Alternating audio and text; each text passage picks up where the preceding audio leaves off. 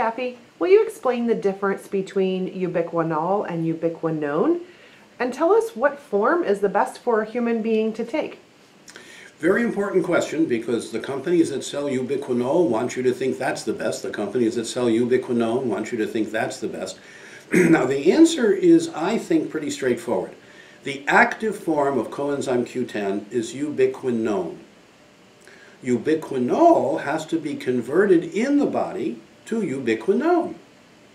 Now, ubiquinol is a more soluble form of coenzyme Q10, a famously insoluble molecule. Now, my answer is, you should enhance the uptake by micellizing the CoQ10, the ubiquinone, in 100% rice bran oil. The other approach, the ubiquinol, is always delivered to enhance its uptake. It's always delivered with antifreeze. Ethylene glycol, the very compound that if a dog licks a slick on a puddle, dogs are very sensitive to glycols. Their livers are not able to detoxify glycols. Glycols are harsh on the human liver, but the human liver can detoxify glycols.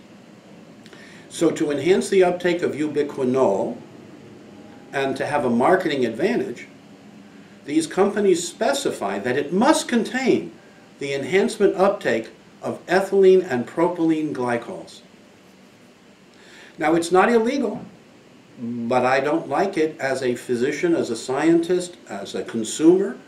This is not the form of CoQ10 that I want. I want the active form, that's the ubiquinone, and I want it micellized in 100% rice bran oil so it can get into me without antifreeze.